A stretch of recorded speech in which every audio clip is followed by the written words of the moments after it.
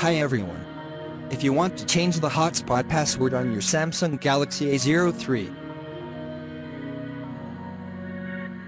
all you need to do is go to Settings, and then under Settings tap on Connections, and under Connections, go to Mobile Hotspot and Tethering, and then tap on Mobile Hotspot.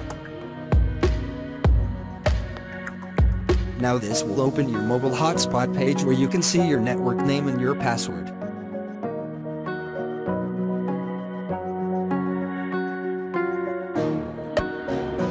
To change this password, simply tap on Configure.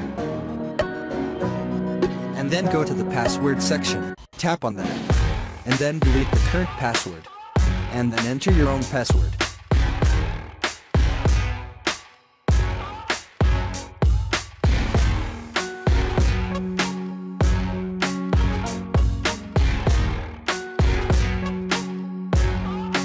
The password entered, tap on Save.